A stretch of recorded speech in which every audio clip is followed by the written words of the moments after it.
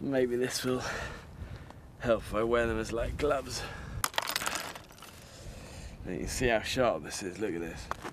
Go straight through it, just a little scratch. That's why I'm gonna need some sort of protection.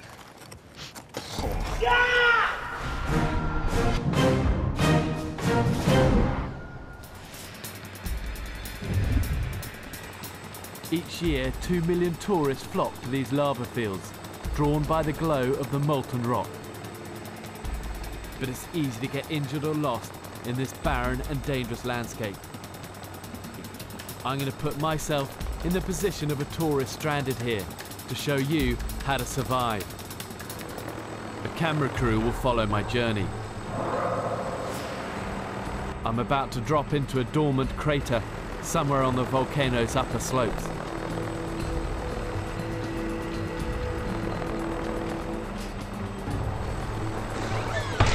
Look at this place.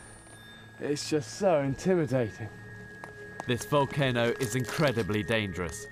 Only a few feet beneath me is a lake of molten rock whose temperature is over 2,000 degrees Fahrenheit, and seeping out of the ground are noxious volcanic gases. Wow, look at that. It's like I've landed on the surface of, you know, like an alien planet. The landscape is featureless and utterly forbidding. Easy to see why people get lost here. It's just this miles and miles of desolate terrain. I can tell this stuff is going to be a nightmare to try and cover. If you are lost here, try to work out a route to the sea, because it's by the sea that most Hawaiians live. What I do know is that this volcano is on the south side of the island, and the best way of finding civilization is to head to the coast. So that means my nearest bit of coast is going to be to the south. I'm going to use the sun as a compass. It's late afternoon and the sun is in the west, which means that south must be this way. This whole area is getting really hot now, and I keep seeing these little windows dropping down into the lava tubes below. Holes in the surface like this are known as skylights. Beneath them are streams of lava flowing through tunnels called lava tubes. The temperature down there is about 2,000 degrees Fahrenheit.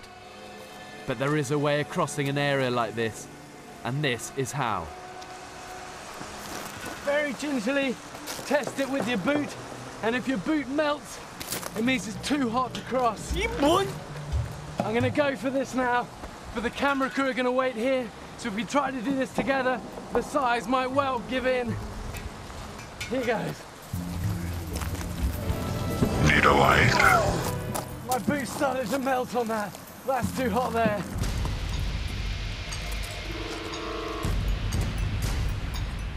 What you've got to watch out for is if the rock in front of you starts to go mushy. And if that does happen and your foot starts to sink in, you've got to back away and try and find another way round.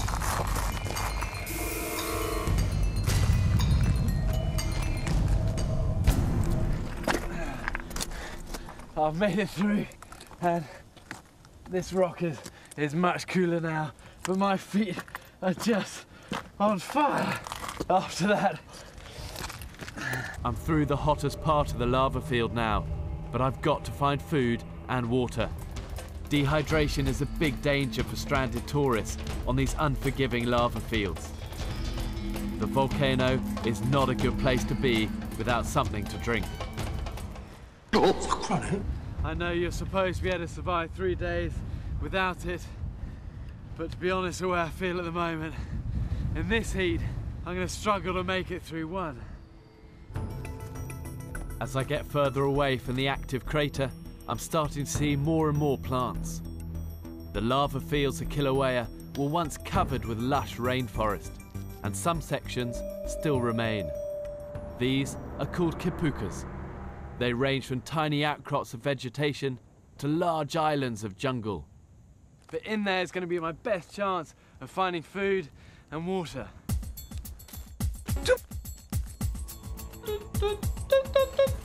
One of the difficulties of this whole volcanic region is that there's no streams or rivers or lakes. but my best chance of finding water is going to be in here, in the jungle, either in a hollow or in a cave. Hey, look at this, look. Avocados. 입만 벌리면 And this is an avocado tree, and this is good news for me. I love avocados. I wanted to see if I can get some of these down. Avocados grow on the higher branches of the trees to protect the fruits from predators.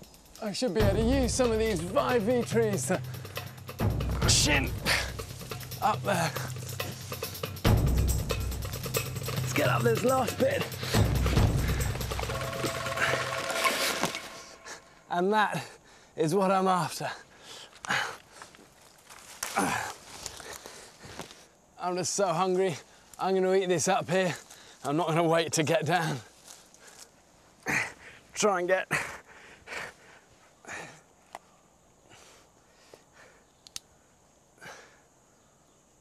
And then just get this skin off.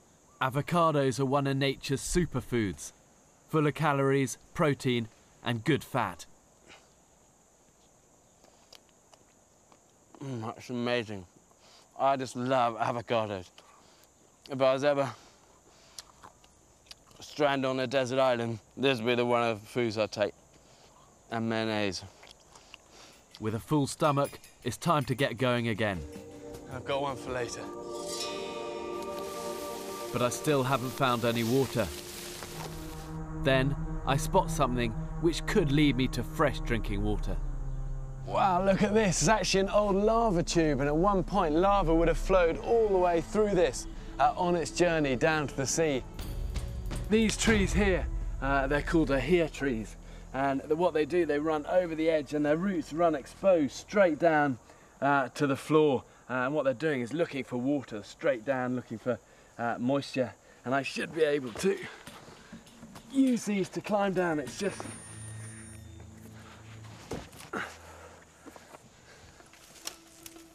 there's a lot of moisture down in this cave, but the water itself can be contaminated down here just because animals will often fall into these skylights and then die.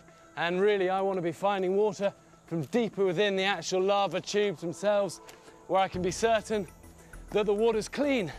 But before I head down any further, I need to make myself a torch. The nuts from the kukui tree are rich in plant oil and burn easily. This is the actual kukui tree itself, and the nuts should be all around here now. And what I need to do is try and get in through this outer hard shell and grab a rock like this and give them a whack. And this is what I'm trying to get out of it, the actual nut itself. To make the torch, I'm gonna skewer the nuts on sharp sticks. Green wood works best, as it doesn't burn so fast.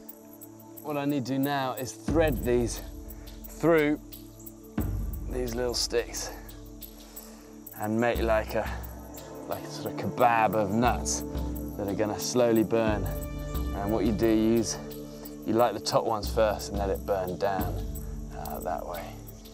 Okay, that's one.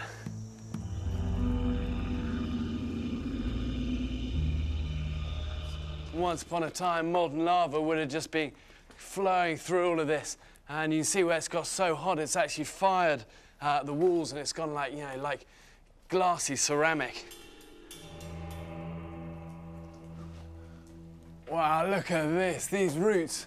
You can see them here, they're just growing straight through the tunnel ceiling, and they're all just laden with moisture. There's probably enough here for me to actually fill up my whole water bottle. Rainwater has found its way through the cracks in the ceiling of the lava tube and is dripping down the roots. The main thing is, though, this water is filtered and it's clean and good enough probably to bottle and sell in a nice restaurant somewhere.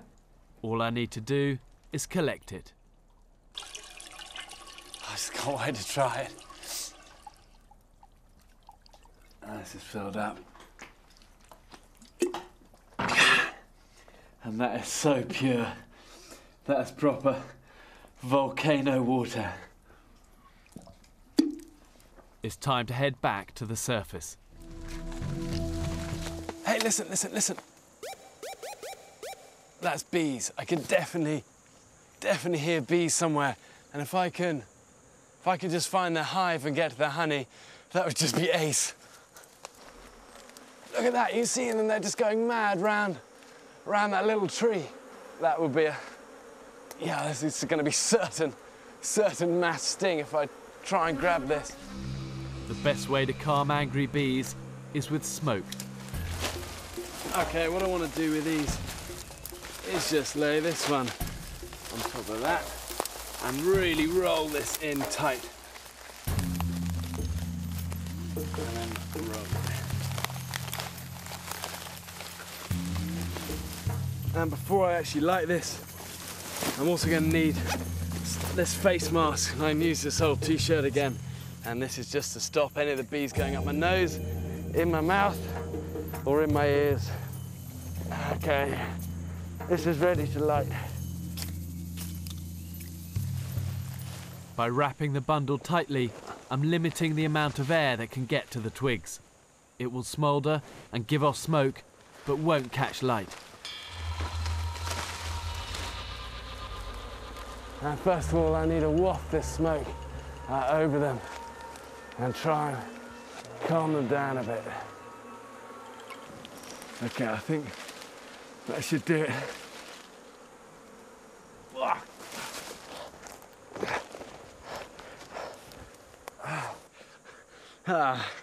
I've got it. Awesome.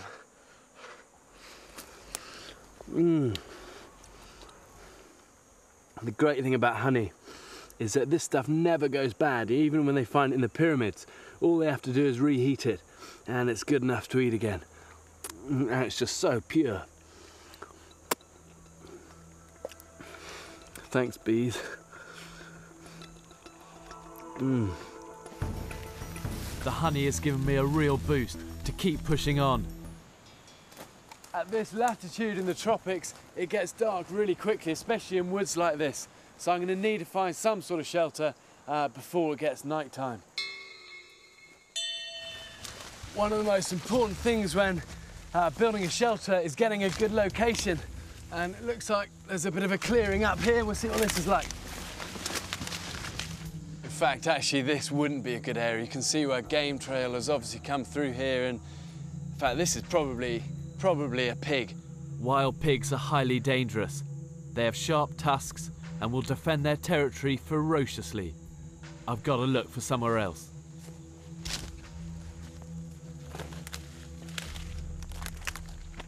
Hey, look, this is going to be great. And like nature's done the work for me here.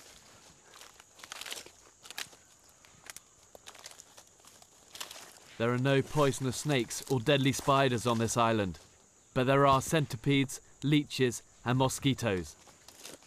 I don't want to share my bed with any of them.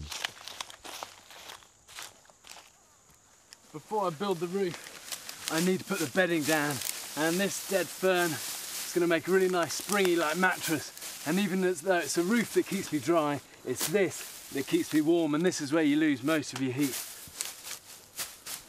Okay, now I can start to build the structure. These giant ferns will make an ideal covering. And just put the last couple of these in, and this is going to keep this rain off that's just started. And this is one of the rare occasions where the timing of the rain is actually perfect. All I need now is to find some dead firewood. A fire is really important, not just to keep me warm, but to keep the bugs away.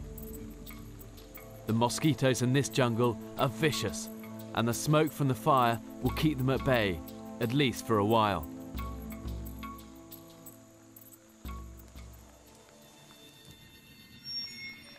The rain's now put my fire out, and it just means now the mosquitoes are just having a field day with me, and I'm getting just bitten alive out here, and this night is just not very pleasant.